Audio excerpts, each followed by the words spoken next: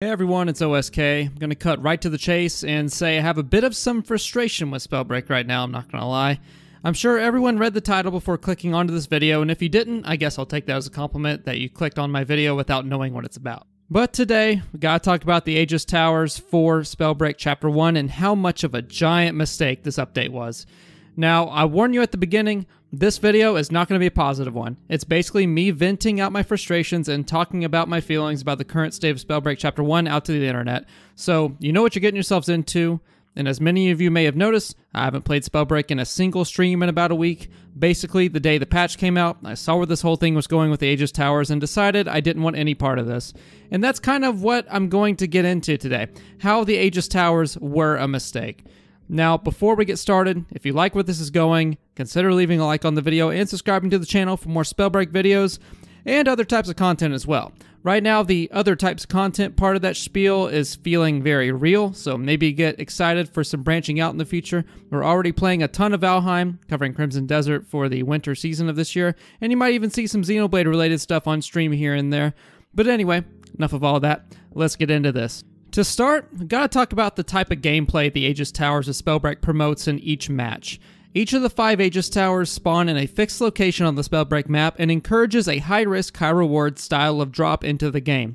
Once you start channeling the Aegis Tower, it takes but a second or two to gain the Juggernaut buff and start rampaging through the Hollowlands. And that's literally all you have to do. Drop it at Aegis Tower, interact with it for a second or two, and boom, you're a god. Plus 100 armor, plus 100 health, plus mana for 30 seconds, and 3 extra sorceries on each gauntlet for a second and a half of hot dropping. If you can't see the problem here, basically this makes it to where you must hop drop at the very start of a match onto an Aegis Tower to have a viable chance at winning, otherwise it's a coin toss essentially. And yeah, it's fun when you're a Juggernaut going against another Juggernaut, I will not deny that. The longer time to kill makes the game very enjoyable for the select few who manage to collect the buff. The problem here is that collecting a free buff that not everyone can get is not the most challenging nor fun experience for BR in my opinion. You essentially become a god in game along with 4 other players and ruffle stomp the other players until nothing but Juggernauts are left in the game. And if you're a regular player trying to go up against a Juggernaut with twice as much health and many more resources than you, you can see how that makes for a gimped experience. Unfortunately, Spellbreak is not one of those hard outskill games where you can absolutely dunk on your opponents in a 1v3, or in this case a Juggernaut versus regular player. The gap there is not that big.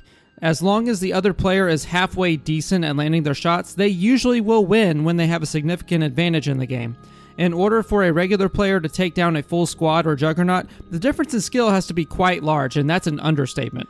I just want to put that in perspective a little bit. If you're up against a Juggernaut as a regular player, the chances you're going to win that fight are probably very slim, especially if they're at least okay at the game. This makes for a very unbalanced playing experience for players with the buff and players without, obviously. The game essentially then boils down to either hot dropping on the Aegis Towers and hoping you activate it before your opponents, or hiding until you can somehow seal out a third-party exile on an unsuspecting, low-health Juggernaut, neither of which is a very fun experience in my opinion. That's why I've largely sat this patch out. The gameplay is very one-dimensional right now, and therefore not as fun for me.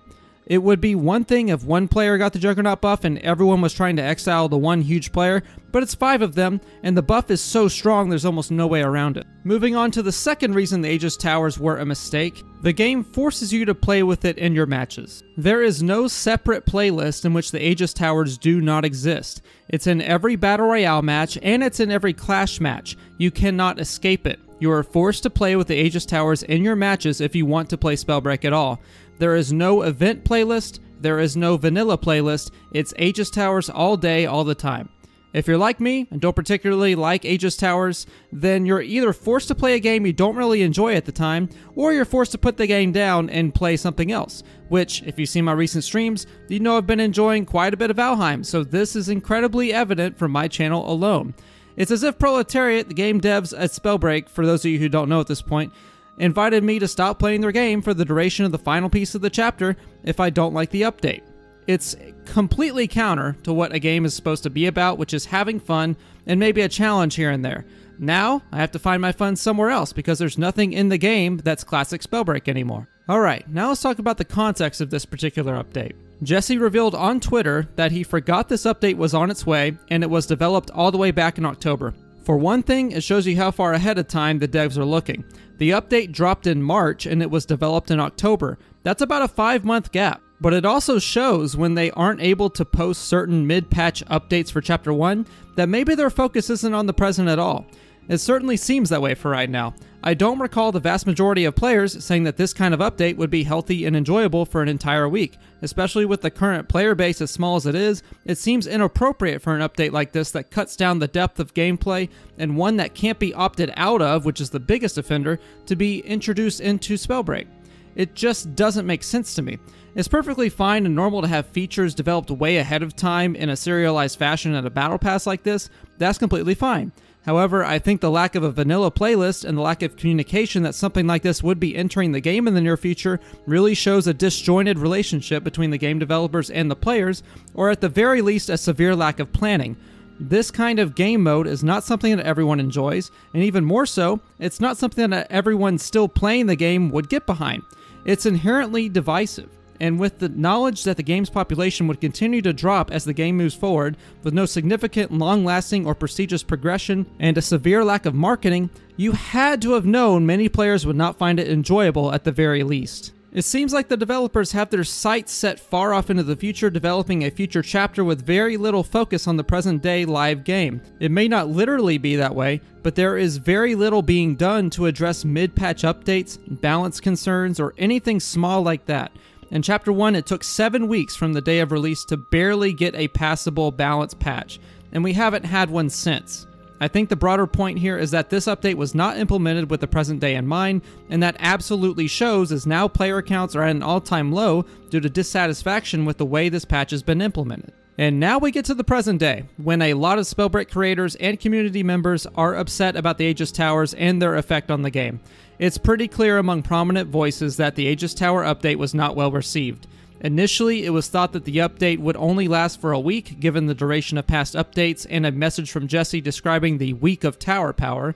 And the very next day, the official Spellbreak account on Twitter posts a tweet that says, "Great news! The finale of Chapter 1 has been extended until March 24th, 2 weeks more than initially announced." This was announced at a time when everyone was ready for a potential announcement on a future date for Chapter 2, and at a time when everyone was still upset about the whole Aegis Tower update. And they called this great news. It is not great news to extend something that tons of people have no interest in playing. One of the worst parts about this, besides being tone deaf and disconnected from the community, is the way that the news was clarified. The tweet released the message to the internet on March 3rd.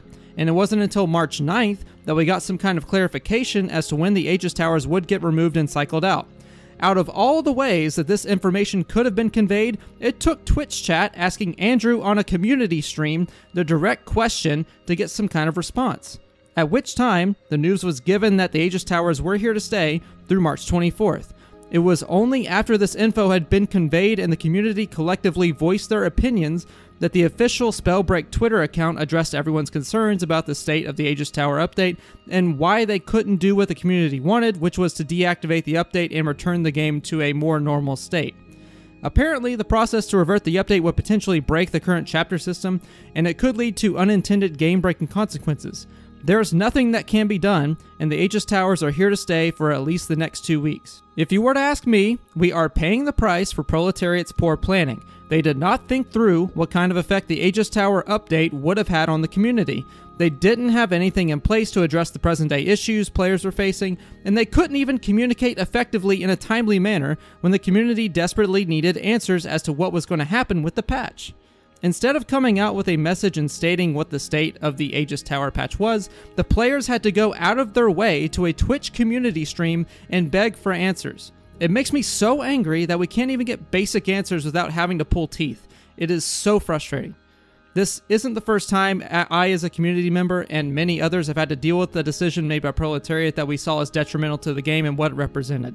I've had 2 years of experience with this kind of thing, and I guess the real reason I'm upset is that the game is fully released, player counts are low, and the studio is either in over its head or it's not focusing on key things that other games do. It's as if they're behaving like the game is still in beta or early access or something. And from a consumer standpoint, it's unacceptable for a fully released game, even if it's free to play. This is coming from someone who saw something great in this game, bought the most expensive pack I could 2 years ago because I believed this game had something great and was a gem on the market that was a release days away from greatness, but too often they squandered opportunities, and I think this is a perfect example of that. Anyway, look, sorry for malding on the microphone. I just wanted to vent a little bit and express my frustrations with Spellbreak and the Aegis Tower update, because as of right now, I do not want to play my favorite game. I don't. The Aegis Tower update has pushed me away, shown me the door, and made me want to play other games, and it's frustrating. Hope you guys understand that I'm coming from a place of wanting the game to succeed. I really am. And as I always say in the community, if I didn't care, I wouldn't be malding. So, I hope you guys realize what place this is coming from, and I hope you enjoyed the video. Now, as far as the future of Spellbreak, I am really hoping for Chapter 2 to be something that I am not expecting. I think that at this point in time, Spellbreak is at a very, very bad place. I wouldn't call it a dead game. I would call it comatose. There is still stuff that the devs could do to make this game more successful and to really revive this thing, but I would be lying to you if I said that I did not think it's on its last legs. I think that the community relationships are at an all-time low as of what happened, and I think a lot of players genuinely are not going to be playing these last 2 weeks of Spellbreak, and to be honest, that is a damn shame. This is an opportunity for finishing out Chapter 1 that everyone should be excited about, but instead, it's almost laborious for a lot of players to play through this Aegis Tower update, and from what we hear from Proletariat, there's absolutely nothing that can be done. So, I really hope that you understand my frustrations. I hope that I'm conveying my grievances very clearly, and I want you to understand that I want this game to succeed, not just as a content creator, but as someone who genuinely loves what the game brings to the market. There is nothing like this on the market. It is just that I have watched over 2 years this game development studio, or whatever you want to call it, squander certain opportunities and make decisions that don't seem to really make sense and not get very much payoff of it, if at all. It's just really frustrating, and I guess this was the straw that broke the camel's back, and I wanted to voice my opinion, and that's all there is to this video. I'll still be covering Spellbreak in the future, don't worry about that, but like I said, I'm not going to be playing it for the next 2 weeks, so I would be expecting maybe some outside content. Again, I'm playing Valheim quite a bit. You might see a Valheim video here or there, but for right now, I am not playing Spellbreak, so that's just my 2 cents on the matter. If you agree with me, great. If you don't, well, tell me in the comments. Anyway, click the like button if you enjoyed. Subscribe if you'd like to see more content. I don't know what kind of content you'll see, but I like Valheim. I like Xenoblade Chronicles. I'm really liking how Crimson Desert is looking from Pearl Abyss. So if you're interested in any of that kind of stuff, that big red button is there for you to click. That's not to say, again, I won't be making Spellbreak content at some point in the future. Again, I don't enjoy the update, and I'm probably not going to play for the next 2 weeks. So, again, what are your thoughts, guys? Do you like the new update? Do you think there's something that needs to change for Spellbreak? I understand that not everybody hates this update, and a lot of people find it enjoyable. I, and many others, are just not those type of people. So, you do you, and I'll do me. Let me know down in the comments. I will see you all out there.